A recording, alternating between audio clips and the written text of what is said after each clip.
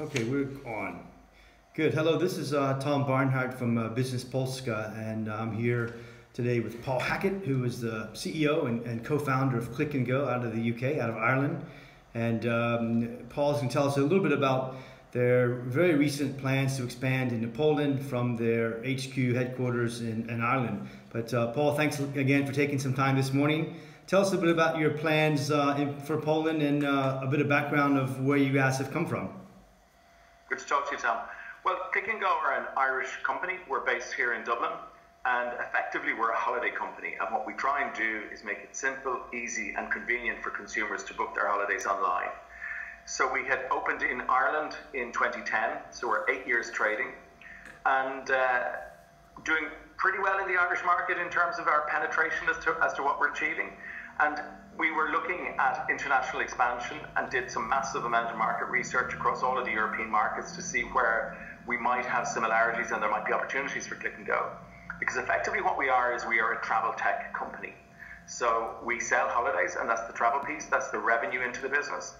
But the tech piece is what we have built and we have been building over the last 8 years, and that's the back office system and our front end, our website. And that technology is totally transferable into different markets. Why is that technology different than anyone else that has that type of a system? What's unique about it? Well, most of our competitors are using third-party technology. So they're buying in something off the shelf from another company, as against what we have done, which is a bunch of travel experts effectively sitting down and saying, our ideal system would do X, Y, and Z. Okay. The travel industry is constantly changing. Like, you know, it's like every industry. Like, it's driven by tech, so it's constantly changing. So if we bought somebody's off-the-shelf system, that off-the-shelf system is not going to move at the pace that we want to move. So our system has direct integrations with the airlines, direct integrations with the bed banks. Bed banks effectively are the trade name for accommodation suppliers for holidays. And it also allows us to negotiate directly with hoteliers and load those contracts into our system. Okay. We have other integrations with the transfer companies. So the whole holiday is being put together live when the consumer is searching on the website. Now, there's nothing unique about that. There's loads of websites that do that. What we do differently is we give you the holiday price up front. Okay. And that's what the consumer is used to seeing when they're buying a holiday. It's not component building. It's not, here's my flight, now add a hotel, now add a transfer. They're not quite sure what the price is until they get to the end step. Okay, yeah.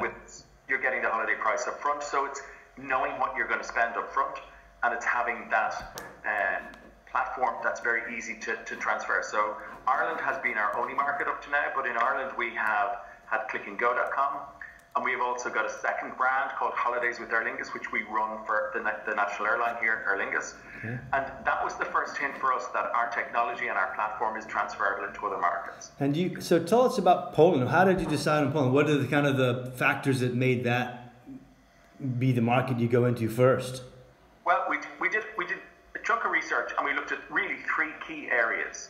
We looked at the propensity for the consumer to consume online. So how likely are they to buy online?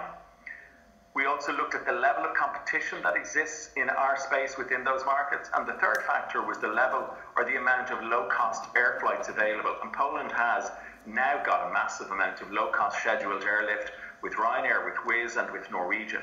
Yes. So the background pieces were right. The level of competition in Poland was low. Propensity to consume online was good, and the availability of low-cost airlift was good. And add to that the 35 million population that exists in Poland relative to 4 million in Ireland, and you can see why Poland's an attractive proposition for us. Okay, great. So where are you in the process of launching and getting started here? And you're in Warsaw, I understand, in Warsaw, yes? Yes, our office is in Warsaw. So our country manager, Michael Glau, started working with us in January. He started to build his team there in the Warsaw office. The office was acquired in April, and the website clickandgo.com went live in July. So all of the pieces of the jigsaw are now moving, and we're trading. We're doing all of the initial learning pieces, understanding consumer behavior, looking at the analytics and all of that piece. And one thing that we may look at Poland also to do, what we have been good in Dublin at is all of the key job functions are based out of the Dublin office. So all of the from the call center to the holiday support team to product, finance, marketing, all of the functions and IT development are in Dublin. We're struggling at the moment in the Irish market because the economy is reaching full employment to hire in key sectors like IT development and like digital marketing. Yes. So now that we have the office in Poland and it's totally integrated and connected into our Dublin office, there's nothing to stop us looking at hiring skilled staff locally in Poland who can serve both businesses, who can serve Ireland and Poland. So that's one opportunity that we're now looking at since the office is open in Poland, in addition to getting the brand established. Yeah, I guess you'll find that increasingly attractive to you as you get used to this market, because I think you will find that you'll be able to hire very good people here on the IT technology side and marketing side. Yeah. Yeah, that's what we're seeing. That's what we're hearing from Michael and from the staff in Warsaw. We had always wanted to have the IT development team on one site in Dublin, but that is it's just no longer a possibility in the Irish economy. Like it's full employment, and in Dublin we're competing with all of the European multinationals whose headquarters are here. Yes. So for SMEs like ourselves, that's a challenge. So in terms of staff, people that you'll have on the ground in Poland, you must not need to scale up too much if you've got most of it done already in Dublin. What are your numbers, would you guess, a year from now? Go out 1 or 2 years from now. Well, in Ireland we currently have a staff of 60 and we started at 4. Okay, great. In Warsaw at the moment we have a staff of 3.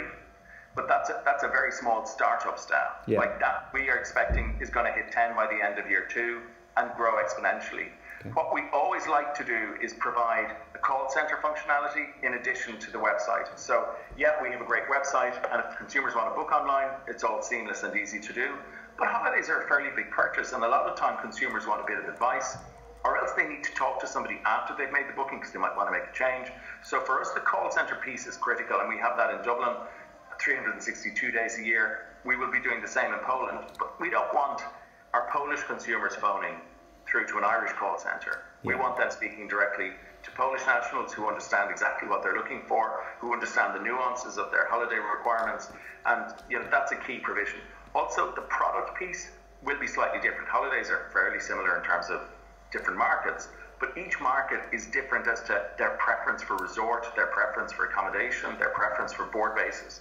So we need experts like Michael and his team who know exactly, because they've come from the industry in Poland, they've come from the travel industry, and it's a very well serviced industry in Poland, and we will need to build out that. So definitely the call center, definitely the product piece, also local marketing, because that expertise is there. The consumers who are working for us, themselves know exactly what Polish consumers are going to be looking for when it comes to holidays. Yeah, absolutely. Well, good luck with the startup, Paul, and thanks for the time this morning. And I think you made a good decision, right market, and we'll check back in with you in about a year or so. Great, look forward to it, Tom. Thanks, Paul.